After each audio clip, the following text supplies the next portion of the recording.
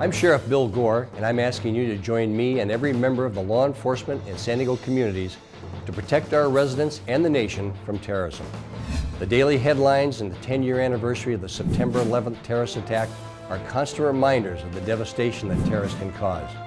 Local law enforcement is working in coordination with the Department of Homeland Security's campaign called If You See Something, Say Something. Recognizing that we all play a part in spotting the signs of possible terrorist attack by being aware of our surroundings and reporting suspicious activities. Did you know that there are 8 signs you should be aware of, signs that indicate terrorists may be at work? This video will tell you what to look for. Suspicious activity should be reported to local law enforcement or call 911 if you think there's an imminent danger. You can also make a report by visiting sdlecc.org, the website of the San Diego Law Enforcement Coordination Center. Thank you for your commitment.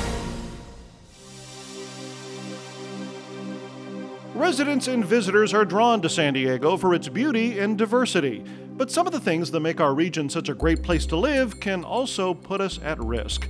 We're home to a large military community, an international airport, a busy port, and many venues where large crowds gather. That's why we all need to know the 8 warning signs of terrorism, signs of suspicious and potentially dangerous activities.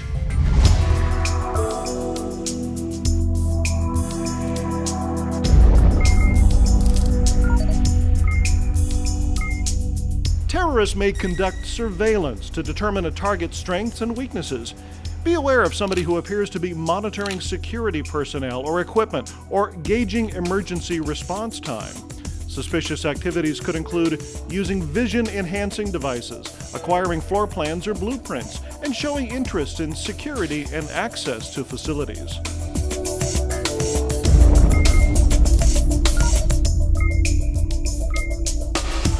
A terrorist may try to gain information about the operations and security of a potential target, possibly an important place such as a power plant, stadium, or school. It could be gathered many ways: by phone, email, in person, or even by gaining employment at the location.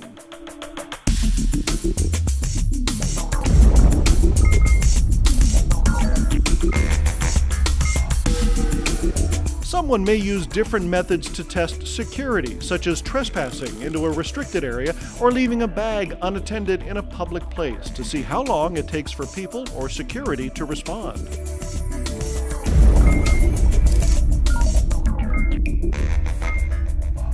Terrorists need to raise money for their operations and spend it in a way that doesn't draw attention. This could be done many ways: through illegal sales of drugs, counterfeit merchandise, even baby formula and phone cards. Terrorists may also funnel money from legitimate businesses or nonprofit organizations. Be aware of unusually large transactions paid with cash or gift cards, or someone soliciting a donation for a charity you've never heard of.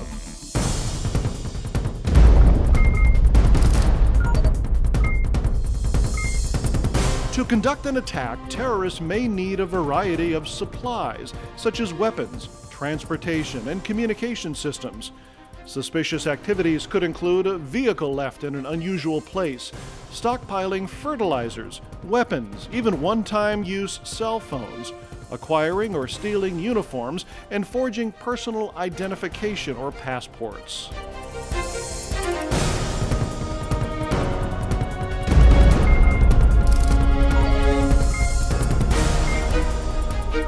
Terrorists may impersonate law enforcement officers, mail carriers, or company employees to gain information.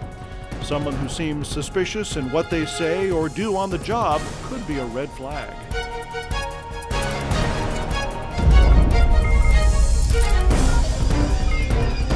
Terrorists often rehearse a planned attack, possibly several times, to make sure their operation runs smoothly.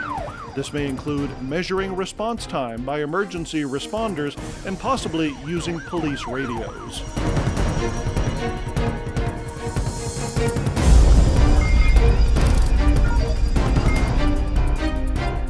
This is when terrorists are putting their plans into place, getting into position, moving equipment and supplies, and launching an attack.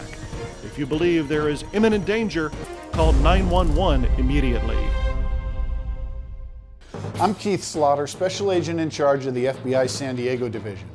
While these are the 8 signs commonly recognized by security experts, it's also important to trust your instincts while being mindful of the civil rights of others.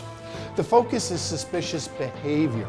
Factors such as race, ethnicity, national origin, or religious affiliation alone are not suspicious.